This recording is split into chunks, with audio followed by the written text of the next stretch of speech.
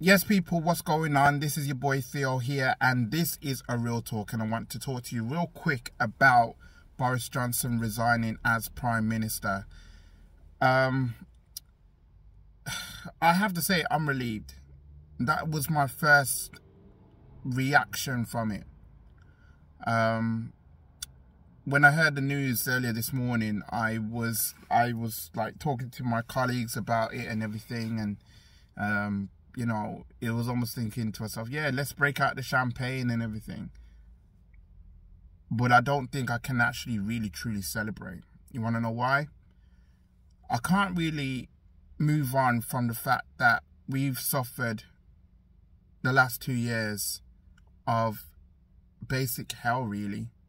Hell, because so many people have lost their loved ones through COVID.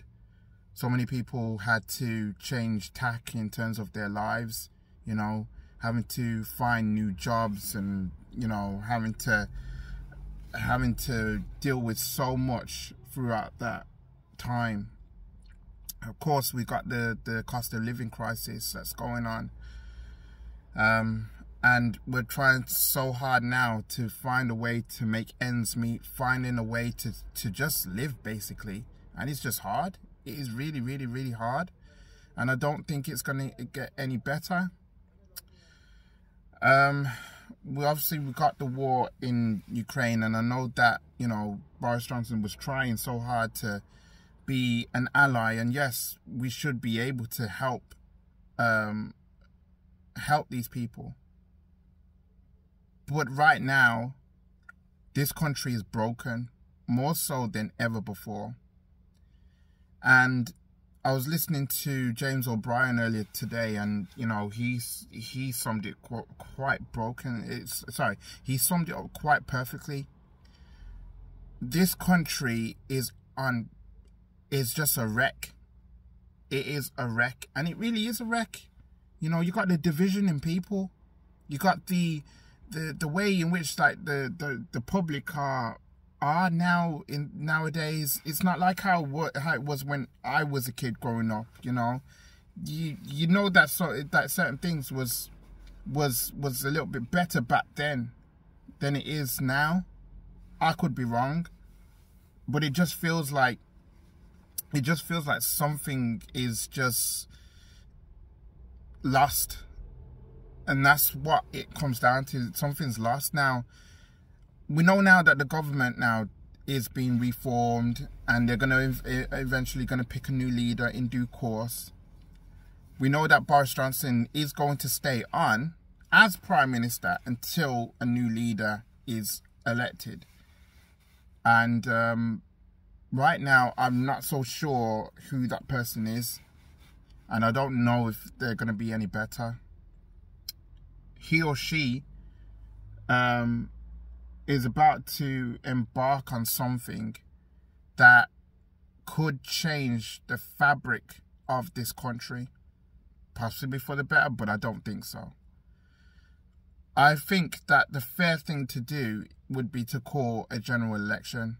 That way we can decide. We can actually say to ourselves, can we really go through another few years with the Conservatives leading? Can we really do that? I don't think I can. I don't think I can, because they think that they've done things, but they really haven't. They really haven't. They've had to go on U-turns. They had to make mistakes, and there's scandal after scandal after scandal. And don't get me started on Partygate, which really riles me as a person, that these people were partying whilst people died, and Boris Johnson ended up just lying about it constantly. It's unacceptable. And when I heard his resignation speech earlier today, not one bit of remorse came from his mouth. Not one. All he was just talking about how great it felt to be Prime Minister, how great it felt to lead, and how great it felt to do what he did, thinking that it was the best in us, the British people. No, it wasn't. It just really wasn't, right? What we got from this is hardship. What we got from this was heartache. And what we got from this is just something now in which we don't even know how we can actually be better from. We don't know. We honestly do not know. So yes, I'm glad that Boris Johnson is going. He's the worst Prime Minister that we've ever had, in my opinion. I've been saying this for the longest time, that this guy is not fit to lead. This guy is no leader. This guy is someone who is a fun-time guy. And he's going to probably go back into the world of journalism, and he's probably going to do guest stints on Have I Got News For You, and possibly go on I'm a Celebrity, Get Me Out of Here. There's a shirt waiting for him. Even Anton Decker was holding it up. But we need to be serious here. This country is broken, and we need somebody now who's going to really bring everybody together. We need somebody that can actually be relatable, not somebody who's like so focused on just helping out those who are well-to-do and all that jazz. We need somebody that's going to be able to help each other move up and level up.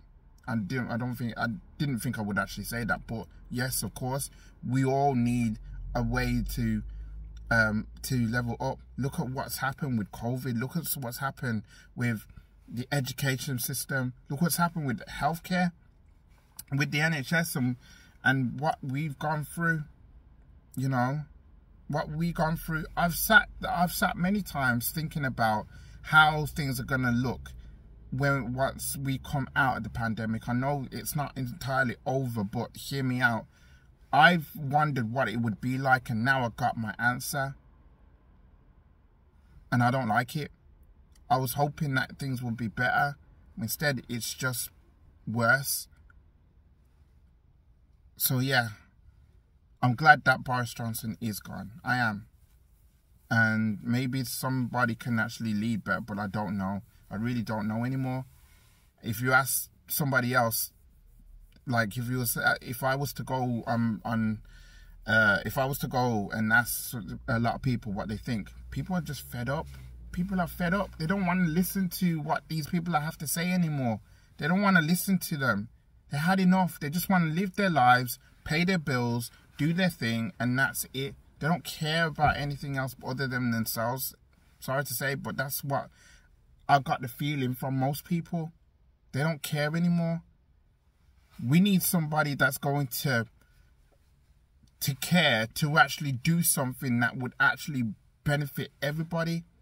Now, don't ask me to run for Prime Minister, because I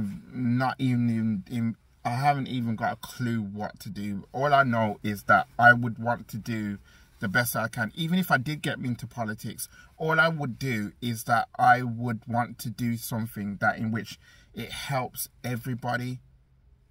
Not just, you know, cutting corners, not just like putting people in a certain way, and then it undercuts everybody else. I would be trying my best to help out everybody and be seen to do so. I would do something in terms of common sense. In the last couple of years, the decisions that Boris Johnson has made and everything, it just, like, it baffles even me. So, yeah. There you go. That was my reaction from it. I'm sorry it's been long-winded. It has been a long day. I've been hard at work for the past week now. And, yeah, I just wanted to get it off my chest to say what I think about Boris Johnson resigning. So if you like this video, please like it, subscribe if you're new, comment below, let me know what you think about Boris leaving eventually, and I'll be back with another video soon. All right, peace out, people.